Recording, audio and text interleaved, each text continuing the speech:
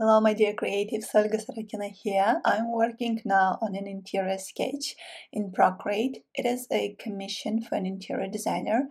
This is my line drawing that I created in Procreate, and now I want to see what color options Midjourney can give me.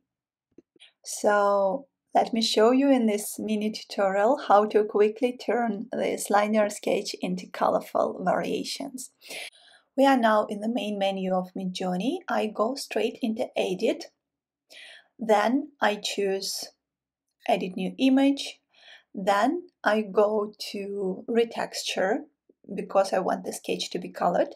Next, I click on Edit Uploaded Image and upload my line sketch that I made in Procreate.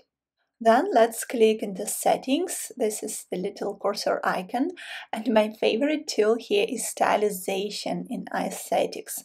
So I usually set it to around 500, right in the middle. You can go lower like 100 or higher like 1000.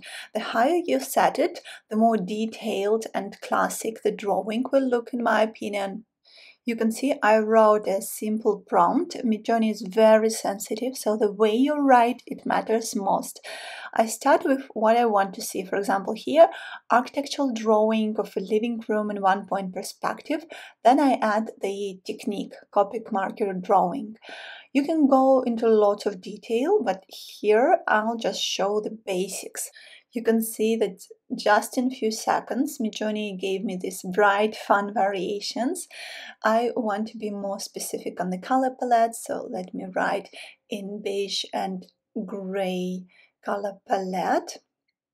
So let's see how it will generate images based on that, and I'll use here Copic marker quick sketch, because these first variations, they looked more like watercolor than markers to me. Ta-da! This very special moment of waiting. Oh wow! It made my walls made in stone. Okay, these variations are really fun, but it's not exactly what I want.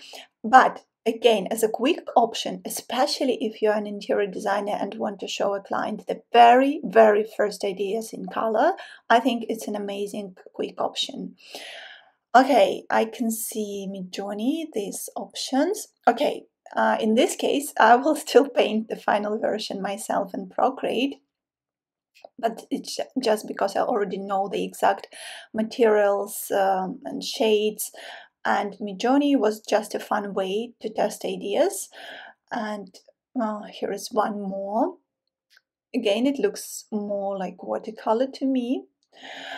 If you'd like to see my final hand-colored sketch, which I did in Procreate, check the link below to my newsletter. I will share it with you there.